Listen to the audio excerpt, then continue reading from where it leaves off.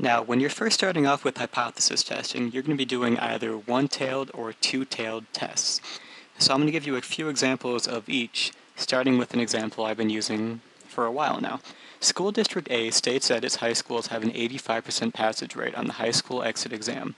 A new school was recently opened in the district, and it was found that a sample of 150 students had a passage rate of 88% with a standard deviation of 4%. Does this new school have a different passage rate than the rest of School District A? So the question right here is, does the school have a passage rate that is different than 85%?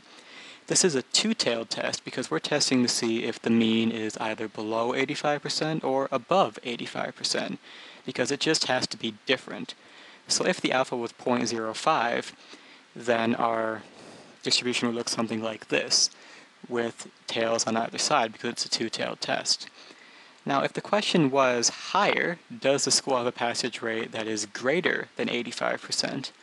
This would be a one-tailed test, because we're only testing to see if the mean is greater than 85%.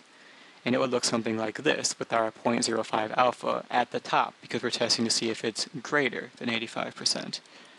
And also we could ask, if it's lower, does the school have a passage rate that is less than 85%? This is a one-tailed test because we're only testing to see if the mean is less than 85%. So it would look just like that with the alpha on the bottom, below the expected 85%. So remember, for two-tailed tests, testing to see if your calculated value is either above or below where it's expected to be.